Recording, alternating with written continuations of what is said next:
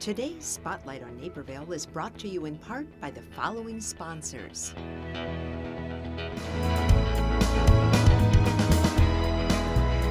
Welcome back to Spotlight on Naperville. I'm Nancy Wearsome, and we're so pleased to introduce an all-new group here in town, NaperBridge. So welcome to you. Jeff Hockey is founder and board president, so good to have you. And then we have two students here. We always love to have students on set. This is a great night for having students. Austin Hansen is on the Student Advisory Board. And you are with Naperville North, yes. Senior at Naperville North. You better believe it. And Elena, just a little bit proud, right? Yeah, just a little bit. And Elena Delgado is on the Student Advisory Board, and you are a senior at Naperville Central. Yep. Right? Good. So you got it covered here, right? Great. Well, Jeff, let's start by talking about the mission of NaperBridge. Well, thank you for having us, Nancy. It's nice to see taking a risk on a new organization. We just opened our doors, of course, 3 weeks ago in downtown Naperville as a teen center. The mission of NaperBridge is really pretty simple. We see ourselves as an organization that creates a welcoming, safe place for Naperville teens to gather and have fun, and it's a values-based environment. Our students can talk more about our planks or our touch points with the youth, but we want to create a place for the teens to feel like they belong in downtown Naperville. Well, that is fantastic. So let me ask you then, Austin, how did you happen to get involved? It's actually pretty funny. I was talking to Jeff before we got here about, you know, just kind of recapping the whole year, because it's only been a year and we're already opening doors and, you know, it's all exciting and stuff. I actually met Jeff and Andy. Andy's our executive director in NaperBridge. I'm a youth commissioner for the City of Naperville's Downtown Advisory Commission, and at one of my meetings they came up to me, because I speak on behalf of the youth, and we were talking, I don't know what we were talking about, but they came up to me after the meeting and they said, hey, what do you think about this idea? You know, do you think you can get some people together and maybe start a couple focus groups or something? And so that's kind of how we got involved, is just, you know, out of the blue. I mean, we started talking about this dream, so to speak, and now it's a reality, so it's been pretty cool. Oh, that's fantastic. And I have to ask you too, Elena.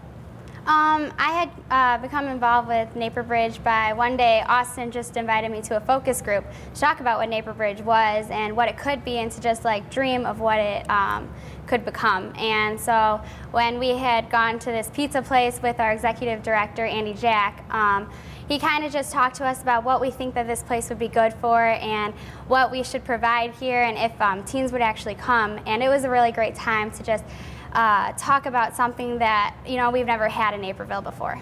That is so true. So I heard it's beautiful. I have not been up there. I understand it's just a beautiful, I will, a beautiful, beautiful facility. So tell us about some of the things that the teens can find there.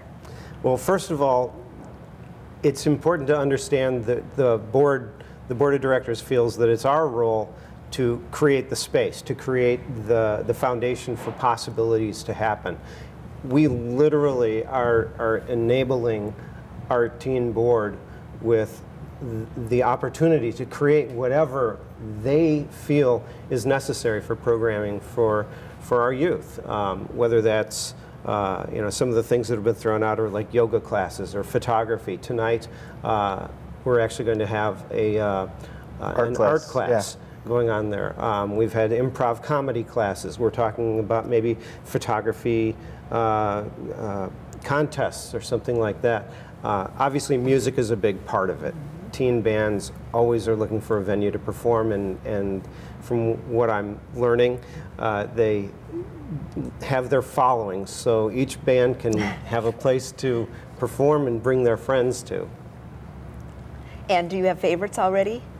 Teen bands? And activities. Oh, there. activities? Oh, we had this really cool improv comedy night where actually this guy learned from Second City Performers how to do improv, and he came in, Elena, there's a couple other kids there, and basically we just learned about improv and actually how easy it is, because you think of improv and, you know, the first thing I think of is sweat.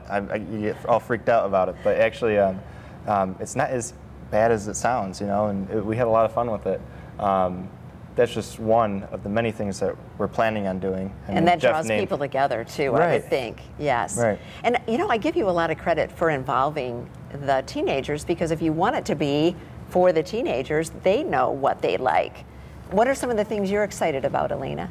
I'm excited about, well, as he had just said, we have had so many ideas thrown out and everything, and not all of them have become a reality. So I'm really excited to move on with this year and to put more ideas out there. And we're trying to create more ideas on how to get the word out and how to have other people have a say in what's going on too. Not only the board, but we want to hear from what teens are thinking about too, because maybe some ideas we've never even thought of. Right. So Well, that's good I'm really to be very excited to move forward. open-minded. Yeah. And you have drop-in hours. Let's talk about that. How does that work? We do, and we're still trying to figure that out. As any new institution, sometimes you learn as you go.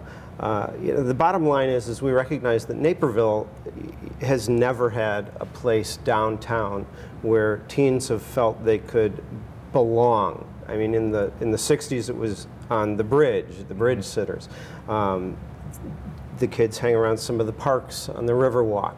But there's no place for them to really go and feel like they belong. So our drop-in hours are designated as a time where there's no intentional programming. It's just a place to come and bring in your Starbucks or your Chipotle or whatever. I hope I get credit for these plugs from these organizations. But just a place where they can feel like they can come in and belong. And you know, we've got gaming and television, and you know, you can watch sports or movies.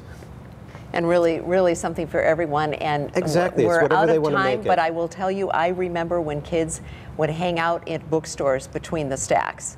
So this is great that you have a place to go. And thank you so much for stepping up and being leaders for the rest of your peers for NaperBridge. So good luck to you. Thank you. It's a We're joy to work delighted with to have them. you on. And we're going to take a very short break. When we come back, we'll visit with 360 Youth Services, so don't go away.